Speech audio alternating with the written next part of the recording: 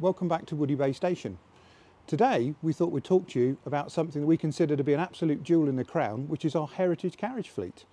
In 1935, when the railway closed, all of these carriages along with the locomotives and all of the railway was all auctioned off.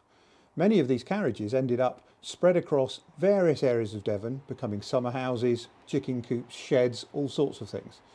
They were later discovered purely by chance by various members and research that found many of these vehicles or pieces of these vehicles and brought them all back together, which started the project that you see today.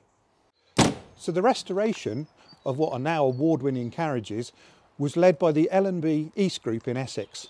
Through huge contributions over many decades by many of our own members, these carriages were carefully restored into what you can now see today at Woody Bay. I'm currently here in a third class coach, fully open, designed to take up to 40 people on these very nice varnished wooden seats. So we have two guards coaches on the railway. I'm currently sat in coach number 16. Easy to tell by the guard's handbrake, access to the vacuum brake system. It has duckets so you can look down the side of the train nice and easily, and an end window. The great thing about these brake vans, they have such large luggage areas, it's allowed us to convert them and to allow disabled people access to the trains. And this means anybody in a wheelchair can travel with their family and friends along the railway. So similar to coach 11, we also have many third class compartments. These prove very popular with our visitors as they often provide a much more sort of a heritage feel to your journey. For anyone that wants to treat themselves, we are lucky enough to have several different types of first class compartments available. First of all, we have this blue velvet compartment. And we have a red leather compartment.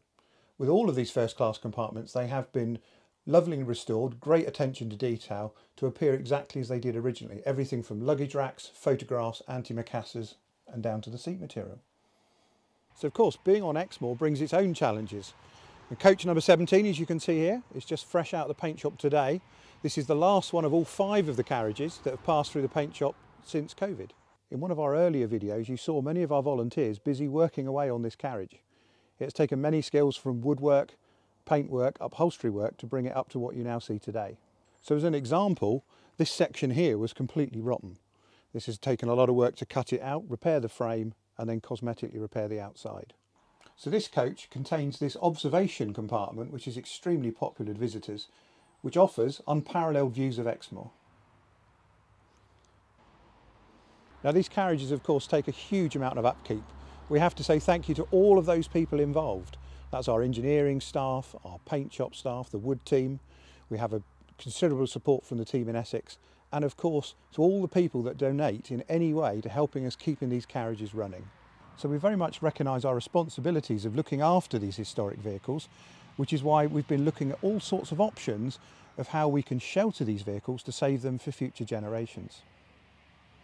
So there we go. Thanks for watching, and remember, if you like our videos, don't forget to like and subscribe.